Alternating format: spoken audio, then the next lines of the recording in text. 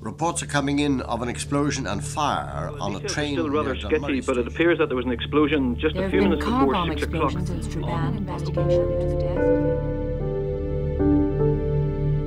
Our total rejection of violence and our recognition of the validity of both traditions in Northern Ireland.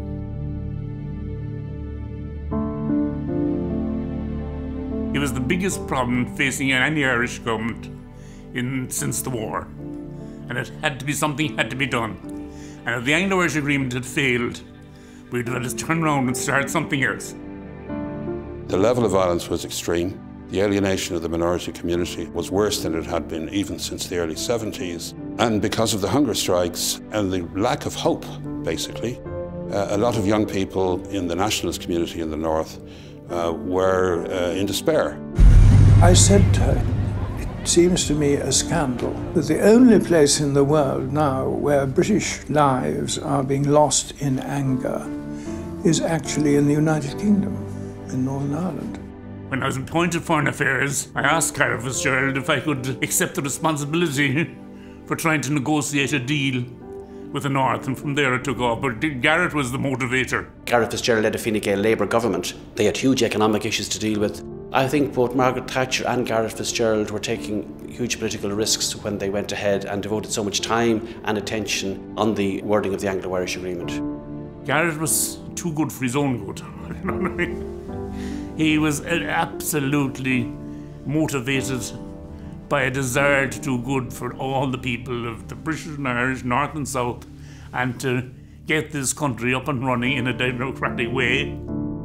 He managed to gain Thatcher's trust, which was vitally important. I think everybody involved in the talks says that Thatcher wouldn't have done it for any other Irish politician. And he gradually brought her around to the belief that something had to be done, that Northern Ireland couldn't continue to fester, the violence couldn't continue. It wasn't doing the UK any good, it obviously wasn't doing Ireland any good.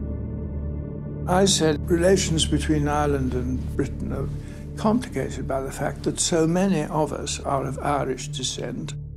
Although they don't like to say so, so many people on the island of Ireland are actually of British descent.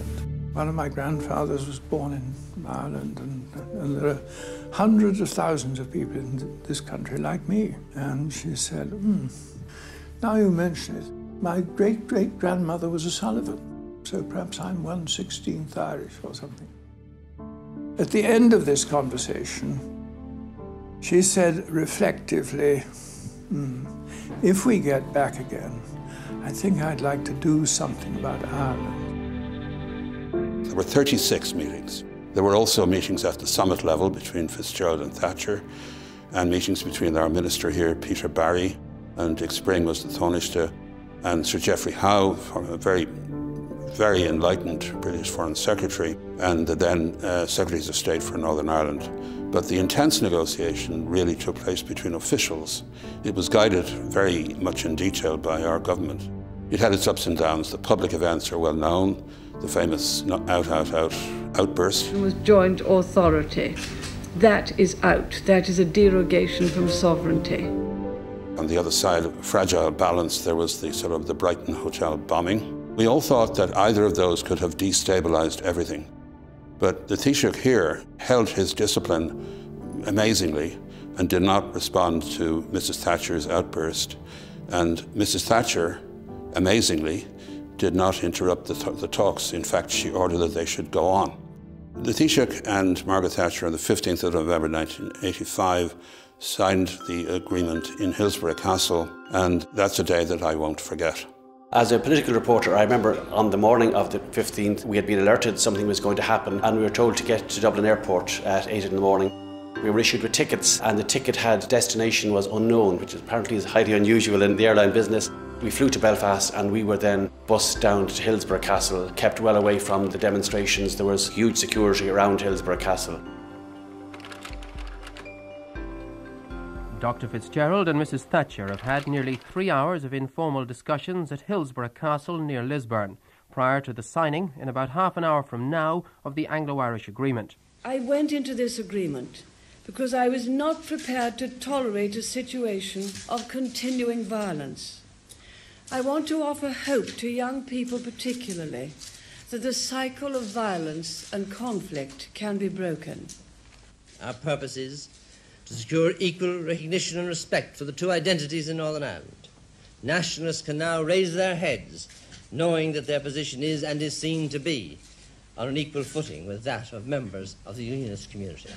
From 85 onwards, there has been an uninterrupted open channel of communication between the two governments to such a point that they have been working together, deliberately, institutionally, closely together on the issue of Northern Ireland ever since, and I think that that's fundamental. As I maintain, the Anglo Irish Agreement start of, actually, gradual evolution of what became the peace process. If you drive to the north of Ireland now, there are no soldiers on the road, no checkpoints. It's a perfectly peaceful country. The nationalists have a say in their own government, which is a major step forward.